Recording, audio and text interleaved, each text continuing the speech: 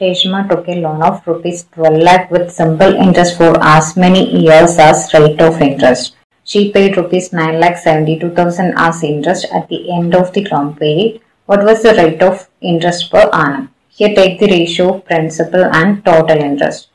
0, 0 cancel. 12 goes 8 times in 96, remaining 12. 12 goes 1 times in 12. So this is like 100 part principal and total 81 part interest. So total 81 part interest generated out of this 100 part principal.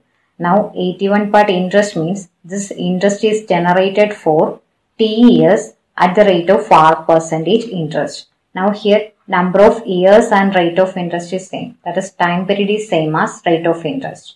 Which means here we need rate of interest. So I'll write this T into R as R square. Because T is equal to R. So R square is equal to 81 means R is equal to root of 81, that is 9%. Option 4 is your answer.